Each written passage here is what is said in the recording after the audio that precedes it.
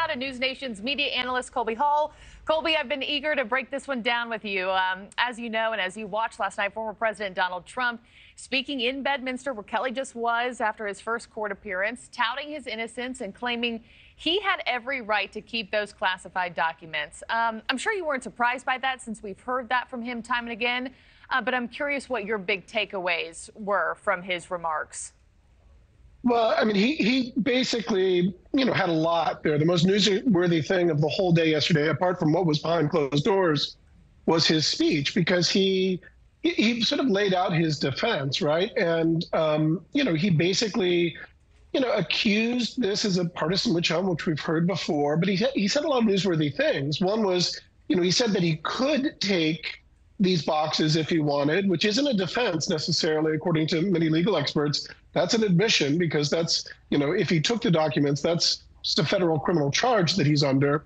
But also, as Dan Abrams said right after the speech, that, he said that he hadn't quite looked into the boxes. And he also, doubled down on his threat to weaponize the Department of Justice if he gets reelected, by going after what he called the most corrupt president in U.S. history, Joe Biden. So it's all from his playbook of his best defense is a good offense. But it was very newsworthy.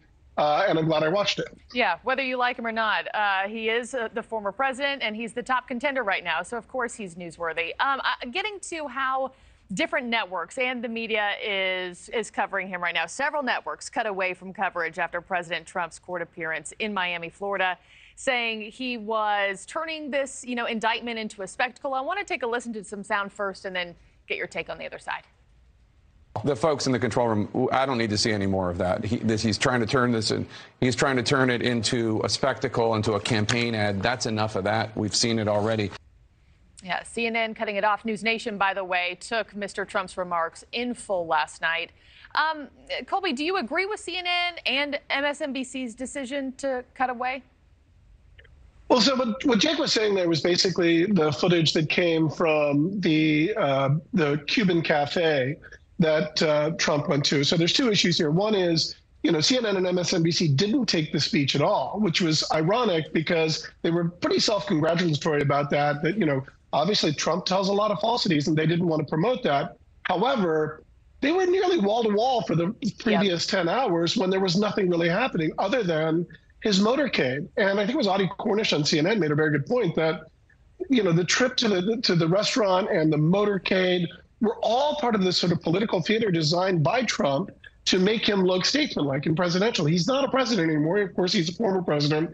And, while CNN and MSNBC were really proud to say that they weren't going to take that speech, they went ahead and covered every second of every minute of every hour that preceded, when nothing was really, really happening. So Jake's a good friend of mine, and I think he's really smart, and he was wise to pull away from that. But, the genie was out of the bottle at that point. And so, it just shows the media doesn't really know quite how to handle a problem like Donald Trump. You make a great point. He's an actor. Yeah, you make a great point. Why cover it in wall to wall for 10 hours if you're not going to show the grand finale and what the former president had to say? Colby Hall, as always, thank you so much. Thank you for watching. Go to newsnationnow.com to find NewsNation on your television provider. And don't forget to click the red subscribe button below to get more of NewsNation's fact-driven, unbiased coverage.